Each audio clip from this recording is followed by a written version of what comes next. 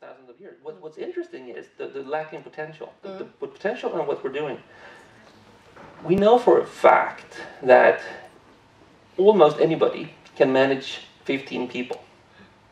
We know that it's very, very, very hard for a normal person to manage 30 people. Very, very, very hard. Very few people can do that. So why do we have 30 people in a classroom?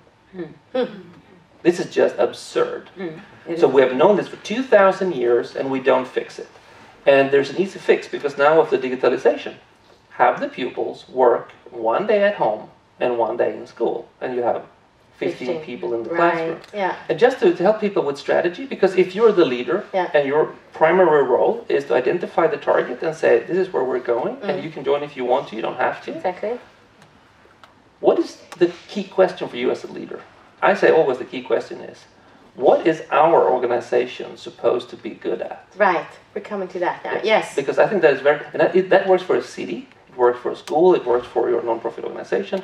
So what should Television do? Because the most important thing for any company is what you're not going to do. Because that will be the main abundance of tasks. Well, we could be doing this, we could, yes, but we're doing that. Yeah, and then other people are doing this. Focus on the core thing. Yeah, and then give people freedom. So I'm not going to tell you how you're going to get there, but I'm telling you that's where we're going.